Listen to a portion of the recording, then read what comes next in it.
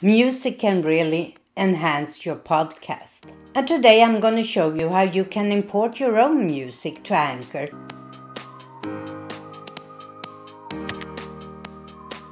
Hi, I am PixelPia. In my last video I talked about why you shouldn't use Spotify music in your podcast. And today I'm going to show you how you can add your own music to improve your podcast. In the description I will have a link to the video I did about not using Spotify music, as well as to the other tutorials I have done about Anchor. And before I start showing you how to import your own music, let's make a few things clear. It is very important that you only use music you have the rights to. There are a lot of free music places online, but I am very careful when it comes to using these. In my description, I will have a link to Magic Jones, where he has a website where he serves free music for everybody to use. And that is one that I can promise you can use. I have a subscription to Epidemic Music, which gives me the right to download music and sound effects to use on YouTube, in my podcast, on Instagram and Twitch. One channel of each.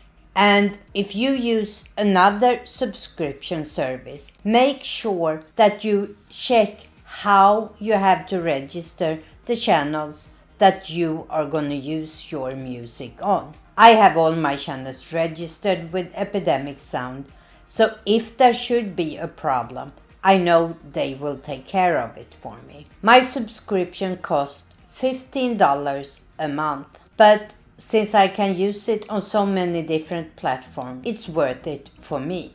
So now let's put my screen up here so you can see how we can import music to our Anchor podcast.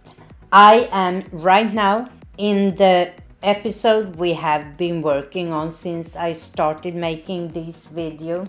I have downloaded a song from Epidemic Sound that I'm gonna use this time, and I will use it as background music to the little segment called Extra, part 2 of 2. So I click on the 3 little dots and choose Add Background Music. And here you can see custom. I have ES The Move. That's the song I downloaded. And here we have it.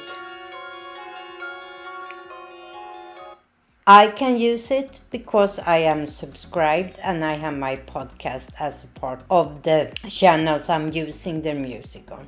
So what I do is I just hit that little plus sign next to it and it adds it as background music to that little segment. So let's listen. My phone in the podcast itself, but this is a tutorial.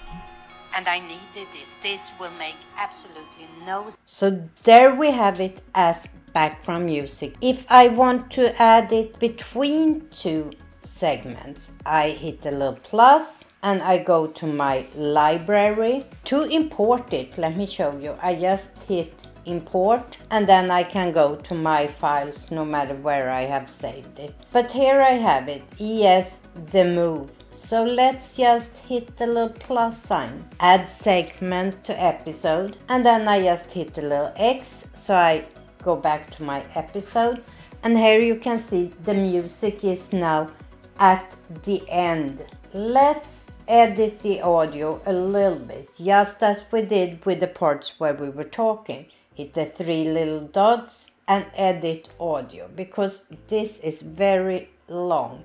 So I want to take away the beginning and I want to split at the end. So I want to delete the last segment and delete the first and save.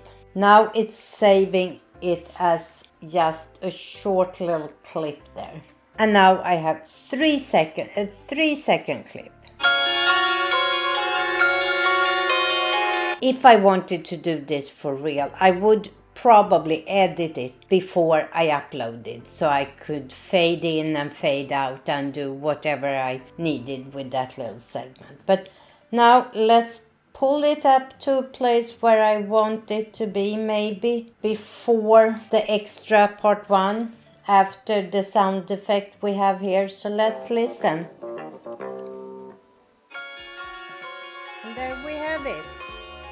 So as you can see, you can easily import your own music to use in your podcast. I hope you got some value out of this video. And remember, never stop learning.